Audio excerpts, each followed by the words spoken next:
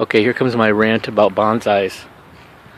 I'm trying to educate myself more, reading online, watching YouTube videos, and how-tos of how to water, how to prune, when to fertilize, all that stuff. And so I get all geared up and I think I can do this, I'm getting ready to prune my juniper bonsai. And I start and I notice that I think it's got some type of mildew. A powdery white. Ooh, look at this.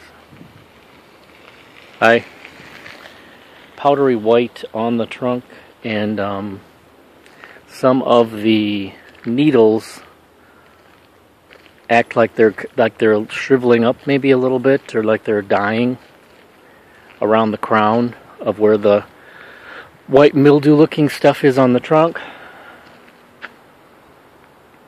Plus, I don't think we should go back there anymore because we might get ticks. How overgrown it's become. We've walked back there and it was bare. Now look at all the foliage. I don't think we should go walk through there. You'll get ticks. And I'll get ticks too. So I notice it's got some type of, it looks like white mildew. So now I think, great. It's going to be another one that's going to die. And you read and you watch these videos. Just last night I watched some videos, a video of a so-called bonsai expert who makes bonsai videos.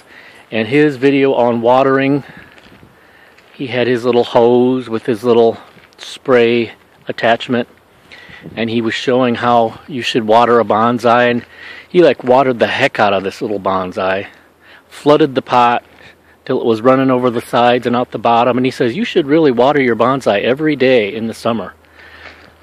And people have left comments underneath it saying he's watered too much, or that's a lot of water, and blah blah blah. If I water my bonsai every day, it dies from root rot. Because it gets waterlogged, it gets too wet, and then the roots rot, and they die. So this guy says you water every day. Well, you can't water every day because they get root rot and they die.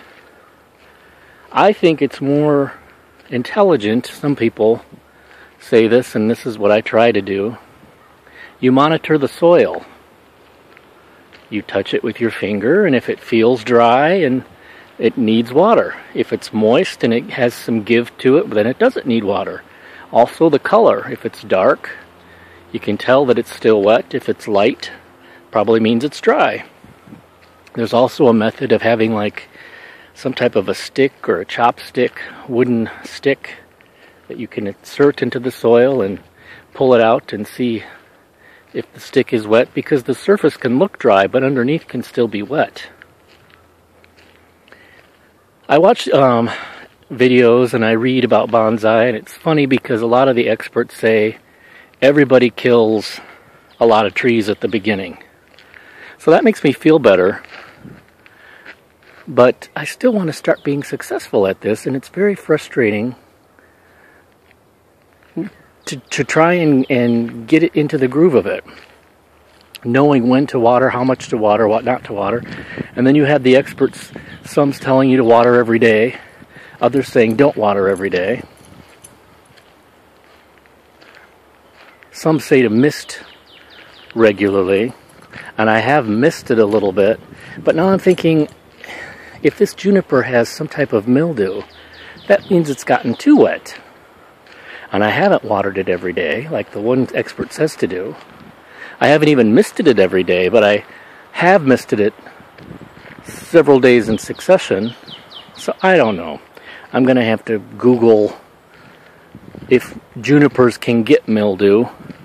And if so, what do you do? Do you apply a fungicide? Can you just apply any fungicide, or is there a special fungicide for pines? Because I know sometimes you can't put things made for deciduous trees on pines, and vice versa. Sometimes they take specific things. It just gets very complicated.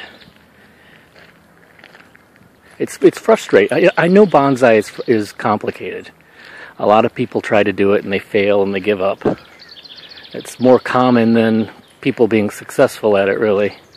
But I want to be successful, so I keep at it. But it's frustrating. You water every day and they die. You don't water every day and they die. Things get mildew, and then you wonder what the hell you're supposed to do. Probably end up dying. With junipers, there's a lot of people that say you're supposed to pinch off the new growth with your fingers. Don't use scissors. Then there are other people that say use scissors. And then there are still other people who say don't pinch your junipers at all. It's like, who do you follow? No matter what you try, they die.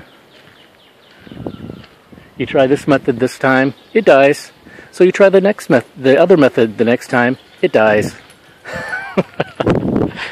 It gets frustrating. I've heard about some type of soil monitor that's supposed to monitor the moisture in the soil. And one expert I read said you could get one of those until you get the hang of the particular plant and its moisture needs, because different plants need different moisture too. You have to research the specific plant, because some like to be drier than others, some like more sun than others. It gets frustrating. Anyway, I just felt like ranting. Now I'm gonna rant because these idiots, this stupid ass woman with her kid in a baby carriage, has already been around this trail because we saw her coming around the bend. So now she's coming up again behind me.